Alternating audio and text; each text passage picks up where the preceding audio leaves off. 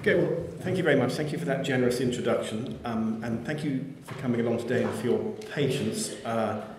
So sometime this evening when the world ends, I'll be over the Atlantic, and I will arrive either to a brave new world tomorrow in New York or to a few somber faces. And so thank you for changing the date.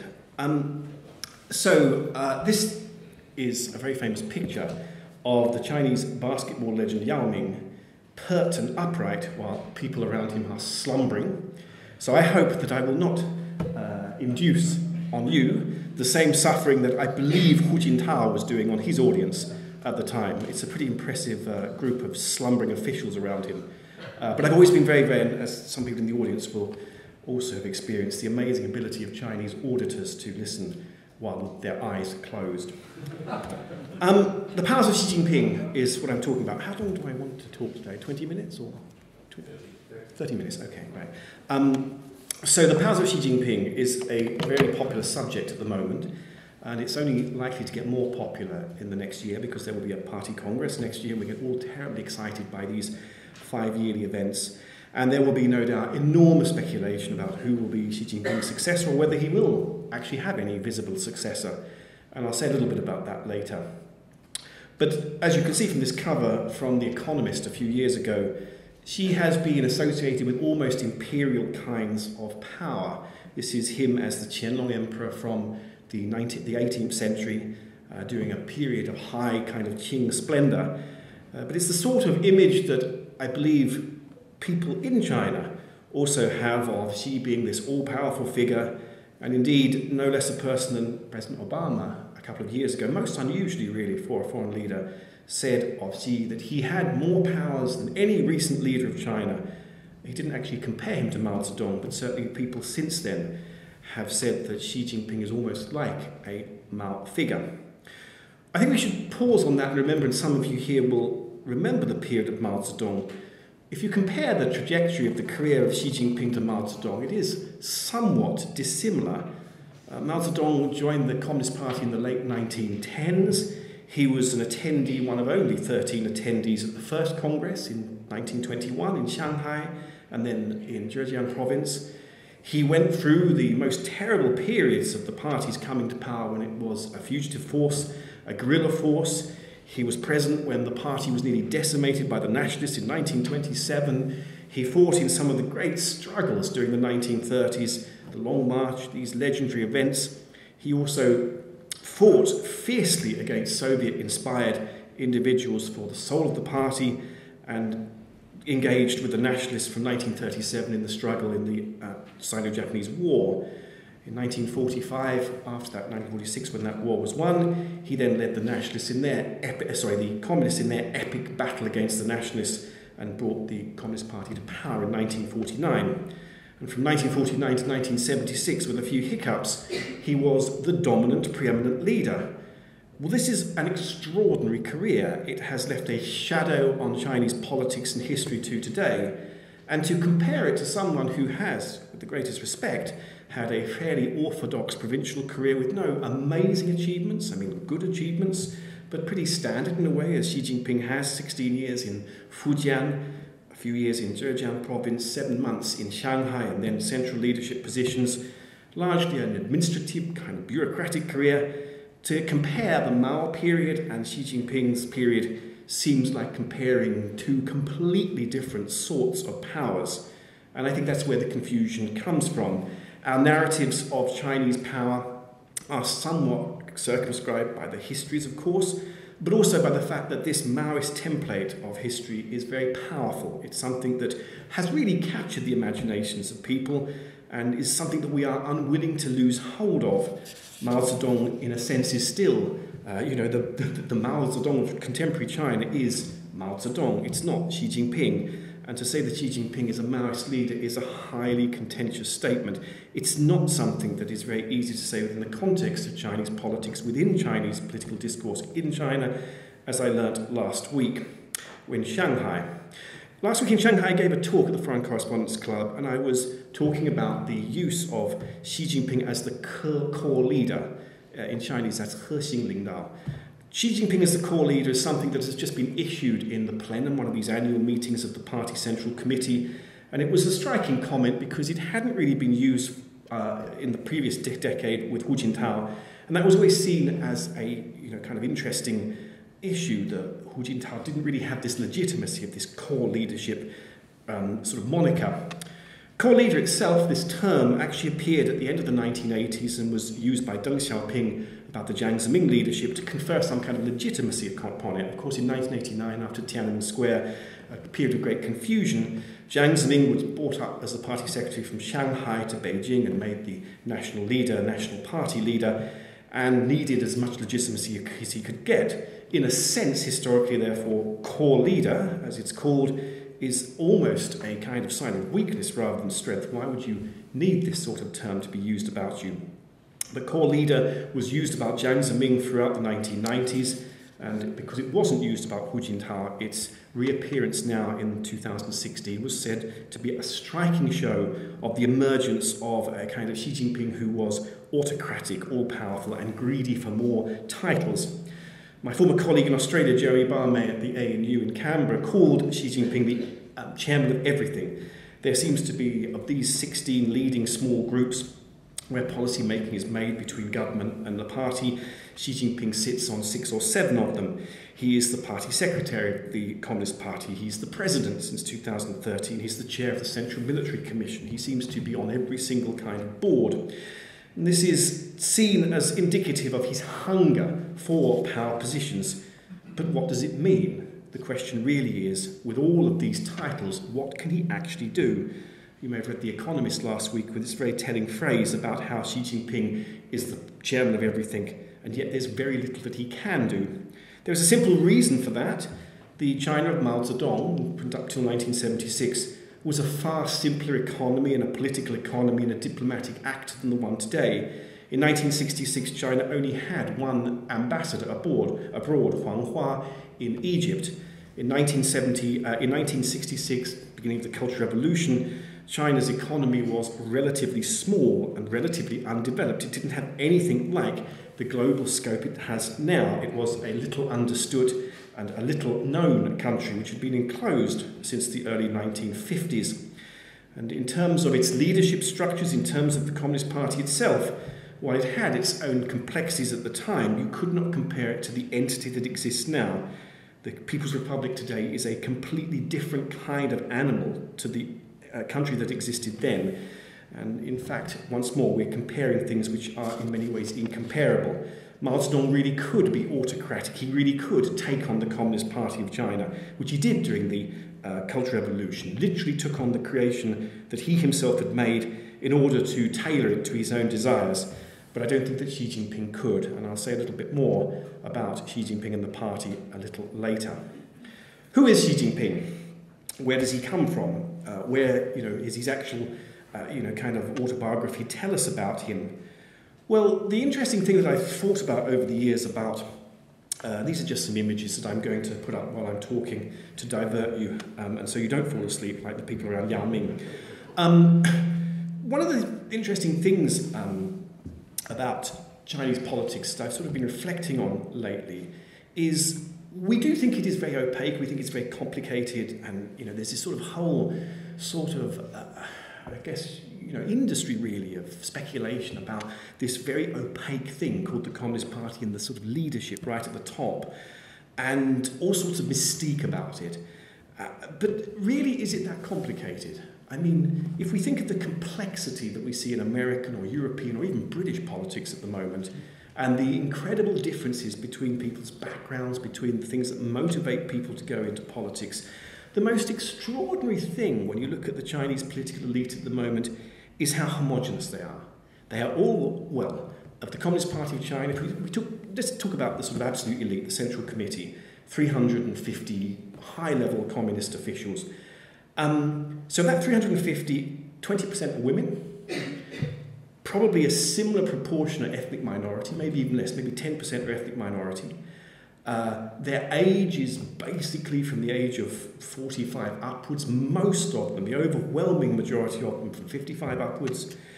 Most of them have had university education, and the overwhelming majority, as I just said, are Han Chinese. That's an incredibly kind of undiverse background. If we look at the Standing Committee of the Politburo today, for instance, which Xi Jinping sits on, 7 people, all Han Chinese, all over 60, all basically from provincial leadership backgrounds, apart from one, Liu Yunshan, the propaganda czar, and all dyeing their hair. So this is an extraordinary kind of narrow group, not a very wide group, and it isn't exactly representative of the diversity of Chinese society. And in an odd way, Xi Jinping is very indicative of this kind of group. He is Han Chinese. He is 64, I think, at the moment. He went to Tsinghua University, the elite university in Beijing, in the mid-1970s. He did most of his career before 2007 in provincial leadership positions. He has been a member of the Communist Party of China since 1973. He applied to join 10 times. There are a couple of things that are interesting about his background. The first is, of course, that we say that he is a member of the elite, the high-level official children, gaoganzi in Chinese, but actually he's a member of a kind of sub-elite. It's not one of the major families, the 8 immortal families. It's a kind of family network which is relatively subliminal. It's not a very, very powerful family. His father, Xi Zhongxun, was in the Ministry of Culture until 1963, and then was felled because of involvement in a novel which was regarded as being critical of the Maoist leadership. He then spent about 19 years under house arrest. So this was a little bit different because Xi Zhongxun disappeared before the Cultural Revolution started. He wasn't a victim of the Cultural Revolution. So in many ways, while we talk about Xi Jinping being from an elitist background, he is from one part of the elite which is nowhere near as powerful and influential as other parts of the elite. And that elite level background actually extends to many thousands of people. Does it really give us great explanatory power to say that he's from this kind of background? I don't think it really does. It belongs to this really weird language of factionism where we think that just because we know the externalities of someone's career and the externalities of someone's allegiance and family and everything, this tells us about their political soul. We wouldn't expect that, or we wouldn't accept that kind of explanation in most political cultures. We certainly wouldn't think it tells us a huge amount that's meaningful about someone in British politics, that they went, for instance, to Cambridge or Oxford or somewhere like that. It tells you a little bit, but not a huge amount. And yet in Chinese politics, we privilege these externalities because we feel that we can't know what the internal kinds of ambitions and ideas of elite political figures are. And that, I guess, brings us to the second issue. This is Xi Zhongxun and Xi Jinping when he was a young man. This brings us to the second issue of what do Chinese leaders believe then? I mean, what is it that's in their soul?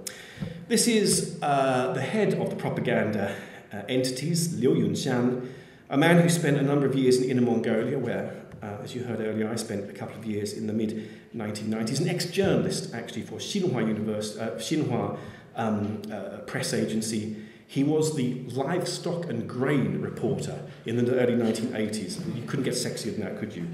It shows that everyone can have a future if you can emerge from that to be a member of the Standing Committee of the Politburo. He did a seminar in Denmark in 2014 that I took part in. About 12 experts, in inverted commas, from across the world were summoned to Denmark while he was there to talk about what is the Communist Party of China. And we were regarded as people who should know what the Communist Party of China was. And he said to us, what do you think the party is? One member of our group said, the Communist Party of China is fragmented authoritarian. And he looked at us like, he said, well, we're not fragmented and we're not authoritarian, so try again. So we got a little bit confused and we wandered around, and then we ended up with consultative Leninist, and he just gave up on us. And so he then got an enormous, so our reward, what was our reward? A long speech. So we got a 40-minute speech on what was the Communist Party of China. It was the repository of the hopes and aspirations of all Chinese people. It was an epistemic community that had learned from 1949 the mysteries and magic of governance in China, and that was taking China towards its dream of modernity. Could you imagine an official from the Conservative or Labour Party giving you such an answer in Europe, in Britain? No, it's an extraordinary vision of what a political party is in China, what the Communist Party is, which I'll come to in a second. But certainly the idea that ideology doesn't matter in China, that's the belief, of course, that it is now a vehemently capitalist society where the party has this almost hypocritical role, I think is erroneous. The reason why I think it's erroneous is because were ideology not to matter, why are there 2,000 party schools across the country? Why is it that party officials at every level are expected to take part in ideological training? Why do the party elites still use this very extraordinary language in which things are couched in Marxist-Leninist discourse? Why? I mean, this seems a very, very strange thing, because it's obviously something that alienates a lot of Chinese people. They don't really listen to these speeches with a great deal of warmth. Well, I think ideology matters because of its functionality. It is a common language amongst a group of people who, were you to get rid of this common discourse, would have very little in common. The Communist Party of China, for all its similarity, as I've said earlier, and homogeneity, is also in terms of ideological positioning, in terms of the people's positioning on, for instance, the role of the market, or the role of enterprise and the role of foreign capital. There are very, very significant differences. And therefore, the ideological language, with its sameness and similarity, the language that Xi Jinping speaks fluently when he has to, is a very, very important common point amongst a group of people that without it would not really be able to function and talk together at all. It is not dissimilar in many ways to the way that medieval Latin operated in the church 600 or 700 years ago. Of course, most people had no clue what medieval Latin meant. Most people spoke their own languages. But for the priesthood, for the elite priesthood, of course, it was a common lingua franca. It was something that they all could speak to each other. Ideology in China, Marxism and Leninism today, I think, offers that across what is, after all, a continental-sized and extremely complicated polity. We know what happens when that common language breaks down. We know what happens when there is extraordinary clashes of belief systems in China. This is from the Cultural Revolution, I think in Heilongjiang. This is the kind of period in modern Chinese history that elites like Xi Jinping remember very well today. They really cut their political teeth during this period, and they learnt about how to do politics and how idealistic politics could go badly wrong. There is no mystery why this year, 2016, the 50th anniversary of the Cultural Revolution, was only marked by one article in the People's Daily condemning it as a great mistake. The Cultural Revolution, I think, lies heavy on the thinking and minds of the Chinese people.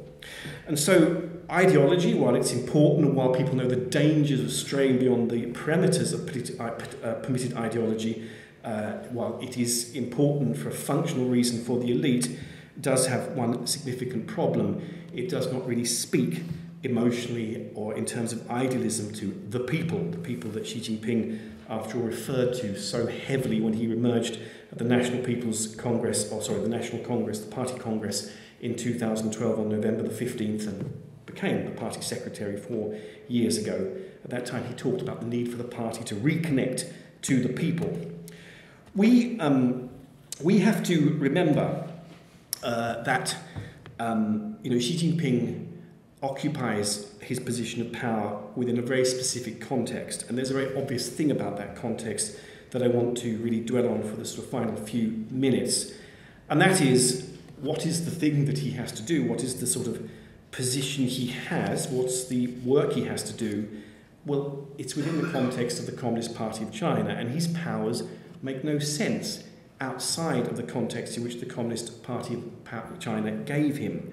If Xi Jinping has power, those powers are granted to him through his role in the party. It might be a kind of have a relationship with a synergy. It might well be that he has autocratic tendencies, but he doesn't really have any valid power base beyond the party. The party is the thing that he has to serve and that he has to occupy a position in. There is one distinctive thing about his political career through the last 40 years, and something that is very striking in the way that he's talked about the party. He's been pretty consistent about this. In the early 1990s, in 1991 in fact, while he was interviewed as a relatively low-ranking official in Fujian province, he made a comment to Xinhua news agency about how the party and service to the party was important. It was slightly nostalgic and old-fashioned language. And he said that people should not go into politics in order to make money. Anyone who, of course, has been in China in the last 25 years will find that a startling thought. The very idea of going into the party and sitting through all those interminable, boring meetings without thinking of the enormous amounts of money that you can cream off at the end of it through state enterprises and other scams is incredibly sort of intuitive. The party is money, isn't it? And indeed, after China entered the World Trade Organization in 2001, China became this amazing powerhouse, this amazing money factory. The party was able to be like Midas. Whatever it kind of touched turned to gold. Whatever sectors it got involved with, it created multi-billion-dollar entities. If you wanted to create an infrastructure system, the railway system, as we found out only a few years ago, it poured enormous amounts of money in, and enormous amounts of money came back. But almost immediately, enormous amounts of money disappeared from within China and from the account books of state enterprises into the pockets of private individuals and abroad. This moral dilemma for the party, a party which has never really had a kind of proper ethical system, and that's common to Marxist parties everywhere, was pretty profound. In 2001 onwards, China went through what one writer, Chen Konggang, called the fat years. And it was always easy during that period, as we well remember, to pay people off. The party could basically get people's loyalty with 10% GDP growth a year, and people were always loyal when the good days were more and more likely in the future to bring them money.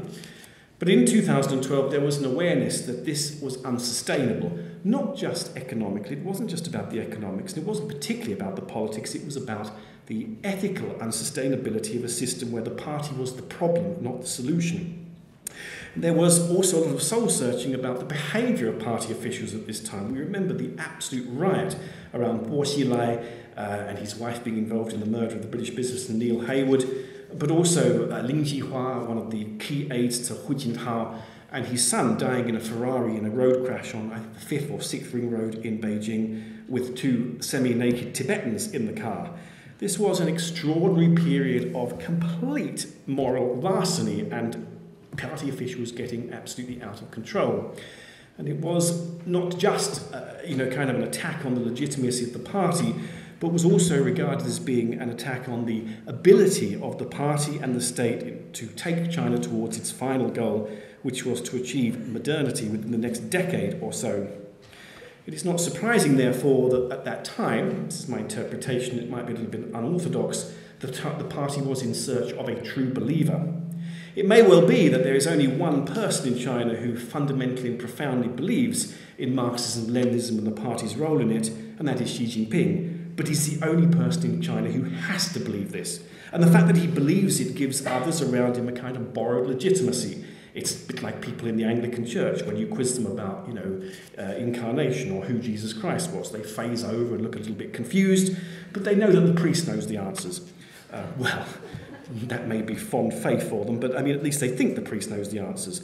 Thinking doesn't have to be knowing. That's, I guess, the point.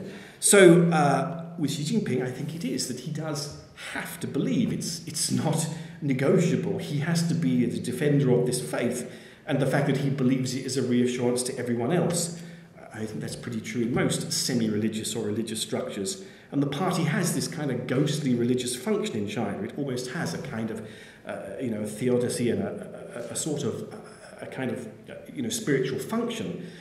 The fact that Xi Jinping is a believer, maybe the last true believer in China, means that there is a necessity about him being in the position that he is in, that he is able to guide China towards the vision, the thing that people are all going for, and the fact that the party is behind him in that with the anti-corruption struggle and its incredible internal purges, not just politically but morally over the last 3 or 4 years. So, with that ideology, with that party structure, with that background, what's it all about? What are they trying to get towards? Well, I suppose the final thing I'd say is that there is, in this kind of polity, a sort of vision. It's different to the visions that I think we have in our politics, where status quo is probably okay. If we preserve the things that we have today into the future, we make things sustainable. It's not a terrible message to give people, that we will be able to improve things slightly, that's okay, but we know that tomorrow and today, as long as they're roughly the same, will be all right. The role of idealism in Chinese politics means that tomorrow has to be radically better to today, and to tell people that things are going to carry on the way they are is a very unexciting, unpalatable, and maybe inducing revolution message. Xi Jinping, therefore, is the holder of this vision of what China's overall strategic goals are, because of the function of the party as this almost like a kind of major think tank in charge of national and social political development and political, the trajectory towards the future. And so the vision has been spelt out pretty clearly now. That is the achievement of Chinese-style modernity in 2 stages. The first, the achievement of the centennial goal in 2021-2022, when China achieves moderate prosperity, and I think that's a per capita GDP, and you can put a figure on it, per capita GDP of US dollars 13,000, which is about the level of Shanghai at the moment. If you want to see China in the future, you go to Shanghai, that's the future. And then the second goal is what has been called the achievement of democracy with Chinese characteristics by 2049. Those goals were set by Deng Xiaoping. The future has always been a great mobiliser in Chinese politics. The future was always a vision that people had before them, despite the terrible sufferings of the present day. In Mao Zedong's period, the future was many, many decades, maybe centuries into the future, centuries hence, when the good times were going to happen. Under Deng Xiaoping, it only became a matter of decades. But now, with Xi Jinping, the future is only a few years away. And it's an interesting question to really wonder about whether the Xi Jinping attack or Xi Jinping approach to politics is going to really satisfy people. The fact that the future is about to happen, that people are going to have this great moment of modernity in 2021. The delivery of that vision, of course, is of a strong, rich country, and that has been something that has played well in Chinese politics even since the end of the Qing dynasty. China's feeling that it wasn't really a winner in the progress of modernity, that it was a victim, that it was bullied by powers like Britain since the Opium War in 1839 onwards. And this moment, 2021, therefore, has a huge spiritual significance, not just political and not just economic. It is the moment when China finally becomes, after so much suffering, a victor. But quite how that moment will feel, of course, it's hard to know. And quite whether the Chinese people will, at that time, buy into the party's overall vision of its absolutely necessary role in social development is also hard to predict.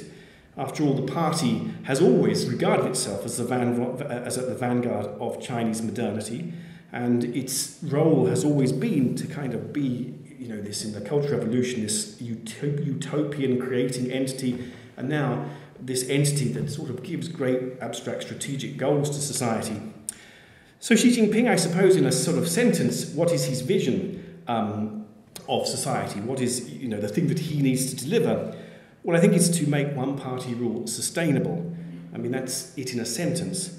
And that is an extraordinary thing to do, because were he to achieve that at the head of the party that he leads, it would really buck the trend of a lot of modern history. No communist party has maintained this position over 74 years. That was the USSR when it collapsed in 1991. So in 2022, 2023, the Communist Party of China will be a record breaker. At that time, I guess China will kind of enter into an extraordinary new era in which it can contemplate things like political developments with Chinese characteristics. And we will see a kind of innovative, maybe an innovative template that we don't see now. When I look at Chinese politics, just finally, there's Xi Jinping amongst the people having his... I love the woman in the background looking completely oblivious with her phone. I don't know what she's doing. She seems to sort of be attacking her phone. Maybe it's a Samsung about to blow up or something. This is a very powerful image, actually, from China recently of a young child who had a terminal illness and donated his bone marrow to another patient. And the sort of doctors, the surgeons, bowing to the dead body after doing the operation. Incredibly powerful. I guess sort of this moves me because it shows the sort of commonalities of feeling and spirit despite different cultural differences. It is always good to end on a quote, and I've been reading a lot lately Han Fei from the Warring States period, the great legalist philosopher, and he made this is something I think that would weigh heavy on Xi Jinping as he sits and looks around the room at the people beside him. Han Fei wrote 2,400 years ago that while you should always be guarding day by day against your enemies and preparing to deal with them, at the end of the day, calamity always comes to you from those you love. Thank you. Could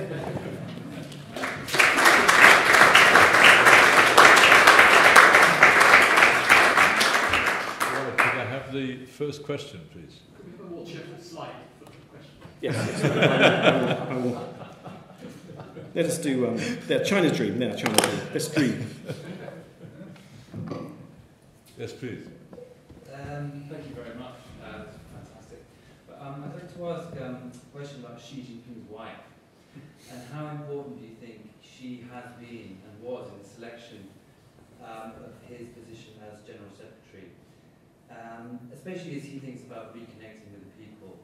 She's obviously and was better known before he was, before his rise to power. So, do you think she plays a part in keeping the party relevant in the age of celebrity and social media in modern China today? How important is she? Yeah.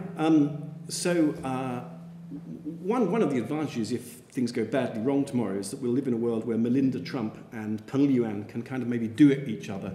I mean, that's probably one of the few upsides of a Trump presidency. And of course, if Sarkozy gets back in France, then we'll have Carlo Bruni too, so we'll have to have the trio, the sort of three tenors.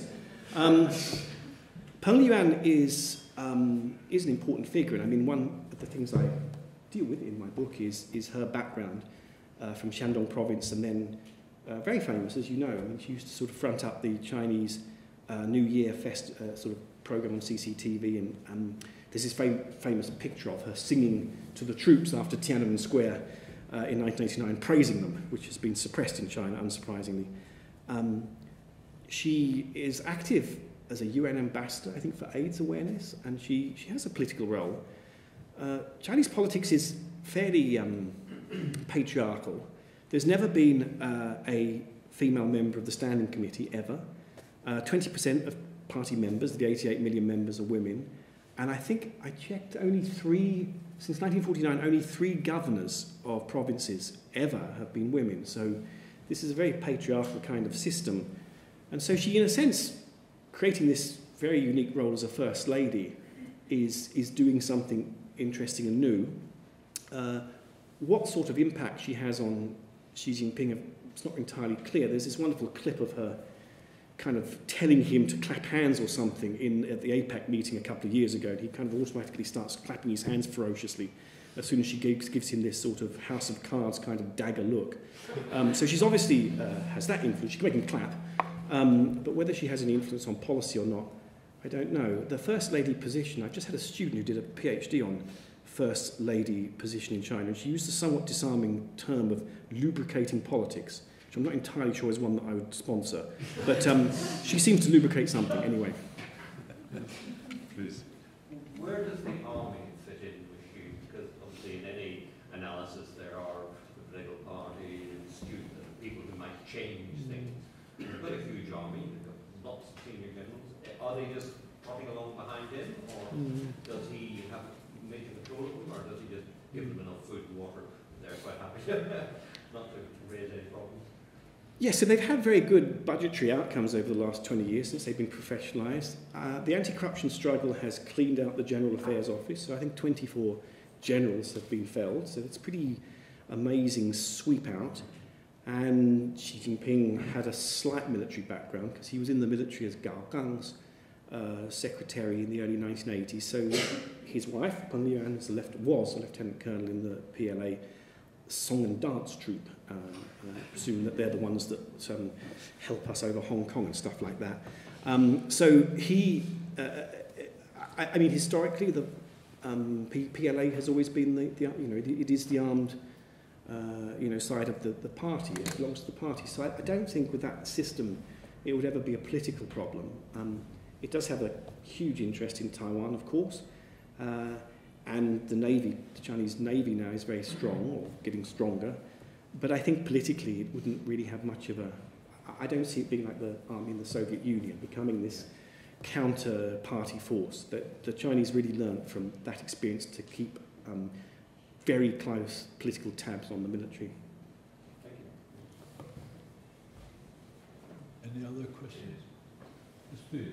Can I ask you, you mentioned that in 2049 we theoretically get democracy with Chinese characteristics, and of course we have the Hong Kong handover coincident with that, and if one were to merge the two entities seamlessly, one would end up with a glide path that meant that on the last day of Hong Kong in its current existence, one goes to sleep in Hong Kong, one wakes up in China the following morning feeling nothing has changed. So how would you feel she or the party generally are going to affect that glide path in terms of that change in democracy, particularly given how agitated Hong Kong currently is? Yeah. Well, one of the interesting things, of course, the 50-year mark is ever closer, and so some of the newly elected legislators who are not able to take their position up in the Legislative Council will not be that old when the 50-year 2047 happens. And I think when I was in Hong Kong a couple of months ago, it's surprising how this 2047 date is very, very close now. So it is a very, very big part of what people are thinking. Xi Jinping has taken his leadership have taken this very strong view on Hong Kong, and it's a bit surprising. You know, there was an expectation that it wouldn't be so assertive, but they've certainly interfered in ways that wouldn't have been very palatable even 5 or 10 years ago. CY Leung has proved himself a spectacularly weak and incompetent local leader, and I suppose there's no confidence really that he's going to represent Hong Kong's interests in Beijing. I don't know whether he will stand next year, but it's likely, and it's likely that this kind of incredible, you know, sort of freeze on on Hong Kong politics is going to continue. It's getting more and more fractious. So I don't know whether 2047 is going to really be an issue. I just wonder whether 2027 is going to be an issue or 2017 is going to be an issue. I mean, it seems at the moment that the Beijing government's views on Hong Kong and the views of a considerable constituency in Hong Kong itself are very, very antagonistic, and there's not a kind of institutional structure in which to sort these things out. I'm not a Hong Kong specialist. There are people in this audience who know way more than me, so I'm afraid I'll just have to sort of bid mind uncontaminated by knowledge on this one. Sorry, perhaps I phrased the question poorly. Oh. I was trying to ask really what you feel Xi Jinping's strategy and plan may be to move towards, in the mainland, democracy with Chinese characteristics by 2049, in the context that we have, obviously, Hong Kong has... Yeah. No, it's finishing just before that, and the two big coincidence. I don't think there's any... that would figure in his... I mean, if he thinks about it, I don't think that will figure at all. What we know is that every single statement made since 2012 is that multi-party democracy is not a runner in China. I mean, there's six no's, and then this sort of article number 9 from a couple of years ago to academics saying don't talk about Western universalism. And part of that is because they've seen the highly unpredictable outcomes of elections in Europe and America, and so they're intellectually unconvinced. And so there is no evidence at the moment. I guess if a crisis happens where it might be that some relaxation of political space is possible, these leaders are probably very pragmatic, but there's nothing at the moment to say that they have a nice game plan towards some kind of multi-party system. When they say democracy with Chinese characteristics in 2049, all they've said so far is that that will be within a one-party rubric. But I would like to elaborate on that. What does democracy with Chinese characteristics mean? Well, it means a one-party system which privileges preserving stability but which is able to have the internal structures that allow a debate between different spectrums on, for instance, the market or the role of state enterprises. Fundamentally, it means that the party is able to maintain its privileged political role in society, but you get a kind of united front as existed from the 1940s onwards, in which different forces in society are able to contribute to the overall direction of Chinese economy. Wow, I should have been a Chinese official in my last life. I really do. All I've got to do is dye what's left of my hair, I'll dye, and then I'll kind of be the Hu Jintao of the 21st century. I'm very yes, please, go back. I just wondered if you had a reading on the apparent dismissal of the Minister of Finance, an individual who was internationally respected and reform-minded, but presumably the move is very much with the support or encouragement or even the initiation of Xi Jinping. Yes, I mean, Lou Jiwei was regarded as a market reform supporter. I mean, there's going to be a lot of changes over the next year. So he was 66, I think, close enough to this unwritten retirement age sort of law or regulation. I mean, people will make a lot about all of these changes, but they're kind of expected before and after a Congress. I mean, there are lots and lots of positions that will be filled, and it might just be a bureaucratic thing.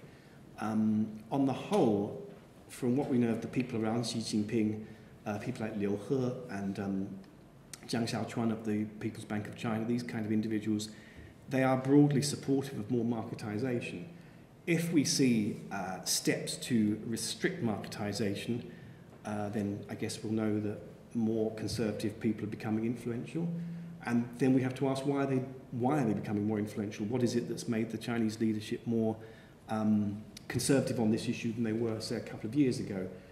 The thing is, in 2013, the plenum that year had this ambiguous language about marketization.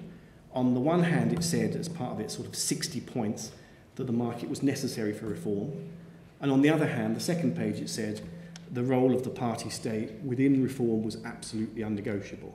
So that kind of is a very contradictory position, and it's meant that since then, there's always been this tension between people like Li Keqiang or Jiang Xiaochuan and others who really do believe that there should be more openness to state enterprises, and those who are very fearful because they believe once you have more marketization, you release more to other actors within the economy, then you lose control. I mean, it's like Machiavelli said, to trust is good, but to control is better. So at the moment, obviously, control is very important. It may be that in 2017, once most of the leadership changes are over, we'll see another spurt of liberalism. But they do have to deliver on these promises they made. No government in Chinese history has made so many promises. And so I can't see, politically, in any system, you have to deliver on your promises, or you have to say why you're not delivering on them, even in the Chinese system. And I find it quite extraordinary that there isn't more emphasis on what exactly this government at the moment has delivered on in China. People's lives, are they better now than they were 4 years ago? It's very questionable. It's very, very questionable. And that kind of thing will eventually have payback in China. Yes. Xi Jinping has been going on about corruption quite a lot. How sincere is he about corruption? How much does he really see it as a real problem for the Chinese state, and to what extent is it just a useful political tool? Yeah, I mean, so it's been interpreted as part of a political struggle, but I think it may well be that. But it is true that in the fat years, in the Hu Jintao period, the party was maxing out all the time, and this was a huge political problem. And Wen Jiabao and others at the time said this was unsustainable. So I think that there's sound structural and administrative and institutional reasons why you would have a purge like this. But most of the scholarship on it by people like Andrew Vaderman in America and others shows that, to be honest, to be a corrupt official in China is low risk. Only the statistics show something like 80,000 officials have been caught amongst a group of 50, 60 million strong. So it's still very, very low risk. A farmer who was quoted in a very good book on this issue said something which I think is indicative of the problem. He said, if an official isn't corrupt, we wonder what the hell's wrong with them. question? I'm sorry, I thought you had a question? No? Please. I was just wondering, how does a country with a sense of destiny work within an international structure dominated by self-determined states? In other words, can the destiny promised by Xi work within a world that doesn't respect fate? So I've learnt to bring along one of your students is always a very, very high-risk strategy. Well,